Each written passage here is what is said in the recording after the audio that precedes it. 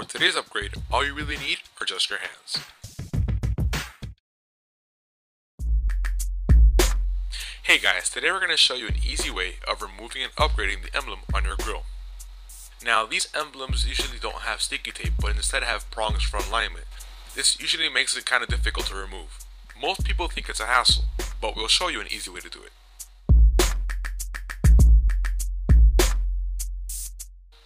Step 1.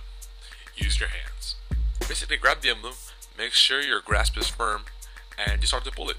Use your nails, wiggle it around a little bit, make sure it's loose, and before you know it, the emblem just comes off. As you can see, the emblem doesn't have any sticky pads or tape. All it has are 3 prongs that hold it together to the grill. This is what makes it kind of difficult to remove, but using your patience and some strength, and it just comes right off. This next step is even easier than the first. Get your emblem that you purchased from TheEmblemsWorld.com, and if you haven't, check out our eBay store. We have some impressive inventory. As you can see, these 2 emblems are identical. One is just nicer and cleaner than the other. So open the package, pull it out, and carefully place the emblems to match the alignment studs. Be careful, you don't want to drop the emblem.